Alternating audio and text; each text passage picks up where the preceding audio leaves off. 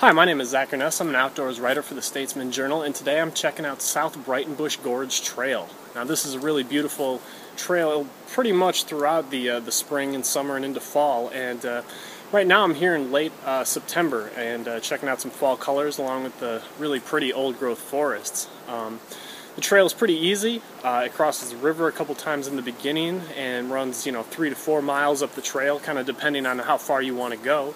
The trailhead's located kind of northeast of Detroit, and from Salem it's about an hour drive to get out to the trailhead, so it's a really pretty hike no matter what the season is, but it's especially spectacular in autumn, with all the good color and stuff like that.